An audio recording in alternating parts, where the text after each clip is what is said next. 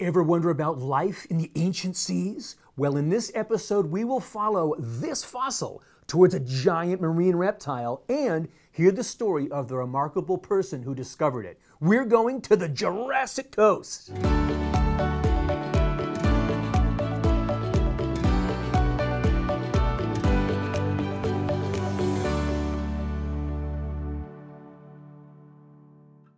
Hi, I'm Lydia, and this is the Rock of the Day. It looks like a shell from a marine creature. I think it's a fossil, and I wonder what other marine creatures this animal might have interacted with. Hey Ethan, can you tell me more about this rock? Thank you, Lydia, for introducing this rock to everybody. Now, this is a rock, but inside it has a real fossil shell from a marine creature. She was right. Lydia also wondered what other marine creatures this fossil might have interacted with, and believe me, we will answer that question for sure. This fossil is called an ammonite. Ammonite. Do you see that beautiful spiral-shaped shell? The animal itself lived inside the shell, sticking out its head, kind of like a mini octopus or a squid. They lived in the warm, shallow seas from about 450 to 65 million years ago until they finally went extinct. Now, let's put this ammonite on our rock spinner, and I want to just imagine being one of the first people to ever find these ammonites and wonder what they were. That is the work of a paleontologist, someone who wonders about the story of fossils. I have a paleontologist friend who can tell us the tale of this ammonite, the story of other marine creatures it lived with, and tell us about the remarkable person who helped pave the way for paleontology hundreds of years ago.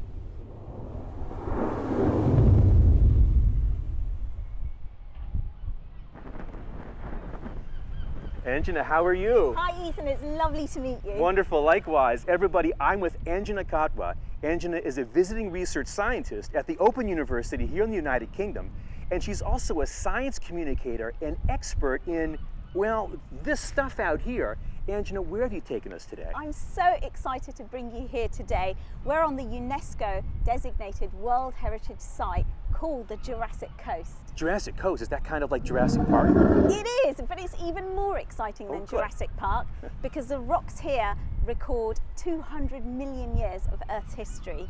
And what makes them really special are marine reptiles. Marine reptiles, fossils from the ancient oceans. Can you tell us the story of when this area and these fossils were first discovered and really studied? I can, but there's somewhere I really want to take you first. So let's go. All right, let's do it.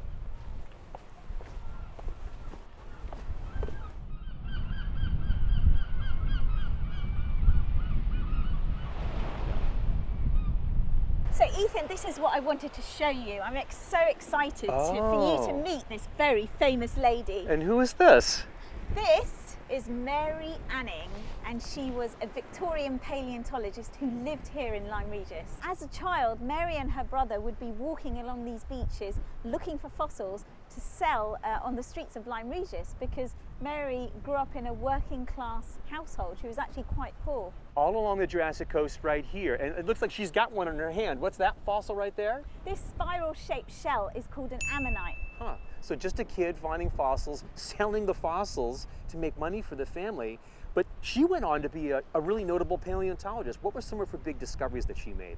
Well, Mary was finding all sorts of incredible things on the beaches of Lyme Regis, skulls of ichthyosaurs, but perhaps her most famous find is the full skeleton of a plesiosaur that's currently at the Natural History Museum in London. A plesiosaur, that's like like an underwater dinosaur or like a whale with a long neck, right? Not quite. You have to kind of imagine the Loch Ness Monster and then you're close. The Loch Ness Monster, here in Lyme Regis. So I love this statue, how she's looking out into the oceans beyond, and down below everybody you can see all these little fossils that the statue maker has put in there. But when did they put this statue in? Well, the statue only was constructed and put in only a year ago, and that was a result of a campaign led by a 12-year-old girl called Evie Swire. Evie was doing a school project in Lyme Regis, and when she asked her mother where the statue of Mary Anning was, there was no statue to be seen. And so she started this huge campaign called Mary Anning Rocks and she raised a lot of money, and now we have the statue in Lyme Regis here today for everyone to see. So Mary Anning did her work here about 200 years ago, studying these 200-million-year-old fossils. And it wasn't until last year that she was really fully recognized. And it was particularly hard for Mary Anning because she came from a working class background. And men at the time, particularly wealthy men, they kept themselves in these rooms talking about all the wonders of science, and people like Mary weren't allowed in. I'm wondering, Angela, if we can find some ammonites ourselves on this walk. Can you take us down there? Fingers crossed we find something for you today, Ethan. All Let's right. go take a look. I want to find them. Let's go. So what I wanted to show you was some of the most famous rocks on the Jurassic Coast. It's these ones. Oh my goodness, Angela, I can see why you brought us here. You guys, this is the Jurassic Coast. It's incredible, isn't it? Because you can walk along these beaches and walk in the shadows of her footsteps and find fossils even today. Wow, it's hard not to be inspired when you come to a place like this. And I'm wondering, Angela, what was it that inspired you to become a geoscientist when you were growing up? Well, when I was 12 years old, I had an opportunity to go to Kenya with my family, Ooh. which is where they're from. Wow. And I was taken to see this ancient lava flow. And as I was walking across these jagged black rocks, my imagination just went wild. I wondered where the rocks had come from, and I questioned what it told me about the Earth. And that made me want to study geoscience. Geology always starts with an amazing experience like that, whether it's in your back garden or whether it's on an incredible place like this, but it all starts with a rock. All right, Sure, let's go see what we can something. find.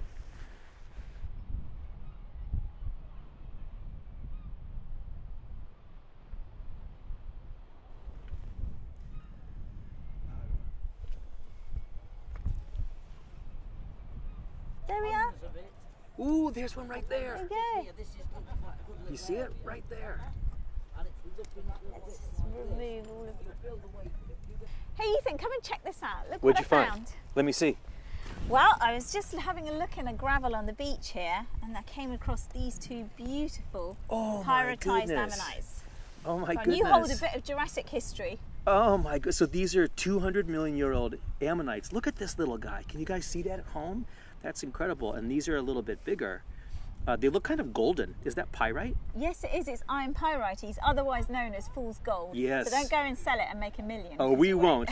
We learned about that in episode 3, you guys. But so this is an ammonite that turned to fool's gold, that turned to pyrite. Yeah, look at that. Still something. Oh my goodness. So we're just gonna grab. Look at our treasures. Look at that. All right, you guys, let's take a look at what we've collected today at the beaches at Lyme Regis. Mostly what we found are ammonites, these teeny tiny golden ammonites. These are pretty little ones we found today, but you've been here before and you found some larger ammonites too, right? Yeah, this is the one I'm most proud of. Check this one out. Wow. Isn't that beautiful? You guys, look at this thing. That's huge. I know, and it tells us all about what life was like in these seas. Amazing. Now, you've also told us that there's more than just ammonites on these beaches. This is also a story of marine reptiles, and I was so lucky a couple of years ago to find this. Ooh, What do you think that is? Is that a part of the backbone? Yeah, it's a vertebrae from an ichthyosaur, and this ichthyosaur was probably about 1 year old, so just a baby. A baby ichthyosaur, marine reptile. Angela, this has been awesome. There's one more thing you wanted to show us, so why don't we go take a look now? It's incredible. We're standing on a 200-million-year-old ancient Jurassic seabed. And I can tell because look at these giants. These are ammonites, right? They are. Let's take a closer look. Oh my goodness. You can see this spiral-shaped shell in the rock, and this is the ancient body of this creature. And these are almost 1.5 feet wide, and this is about as big as they get in this part of the Jurassic Coast, It is. right? They are quite big though, aren't they? They are enormous. So, Angela, it's been such a treat having you here as our guide through the story of Mary Anning and all the fossils and ancient marine life on the Jurassic Coast. Thanks so much. Thank you so much, Ethan. It's great having you on Every Rock Has a Story. We'll see you guys back in the studio. Wow, you guys, that was so much fun to visit Lyme Regis with Angela. This is the stuff that we collected while we were out there. It's beautiful, but clearly the coolest one is this one, the ammonite that Angela collected herself, and she let us borrow it here for this episode. So let's welcome Lydia back to our studio. Hi, Lydia, how are you? I want to ask you, now that you've seen where that rock actually came from, Tell me, what did you think of the story? I think it's super cool that Angelina found this rock herself and that she let you borrow it for the show. That's I great. just love these like fossils. So I was going to I ask want to be a paleontologist when I grow up. You do? That's so cool. So why do you want to be a paleontologist? I just love dinosaurs so much and other creatures, and I know so much about them. I decided I wanted to be a paleontologist when I was in preschool, and it's never changed since. Wow. So Lydia, I'm curious, had you ever heard of Mary Anning before? Yep. Okay, so if Mary were here today, what questions would you want to ask her? Probably I'd want to ask her what her first discovery was, what got her so interested in finding the fossils, and probably what her favorite discovery was. Yeah, well, Lydia, obviously I've never met Mary Anning myself, but I guarantee if she were here, she would be so excited and proud to meet you and to know that you were hoping to be a paleontologist as well. Lydia, thanks so much for joining us on this episode of Every Rock Has a Story. Everybody, the stories of life are written into the rocks of those Jurassic cliffs, and it's a story that's still being written today. Our relationship with the Earth continues to evolve in so many ways. In this episode, we saw that people can make a difference in science, and you don't have to be a fancy old English guy with a beard and a pipe to do it. We heard the story of Mary Anning, who was just a girl when she began to wonder about the fossils along the coast where she lived. We heard of Evie Swire, who wondered why there was no monument to Mary Anning and campaigned herself to create the statue that now commemorates Mary's remarkable life. And we met Anjana Katwa, our scientific tour guide at the Jurassic Coast, who was first inspired by walking over lava rocks in Kenya and wondering what could have formed them. I want to thank them all. And I want to thank Lydia, who got this episode started with her observations, her questions, and her ideas. People can make a difference. You can make a difference. All you need to do is ask and wonder, what is the story?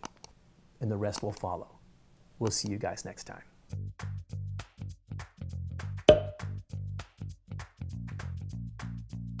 1.5 feet wide. This is about as big as they get. Oh, hello, Pooch. How are you?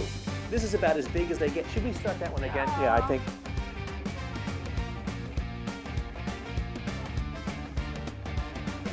So it looks like it's like a little bit of like a hammock. Like it would be like a little underwater hammock with the little creature inside. That's awesome.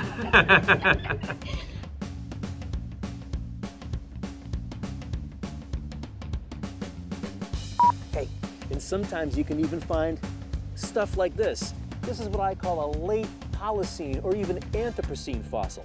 It's a piece of metal left by humans, the life of today.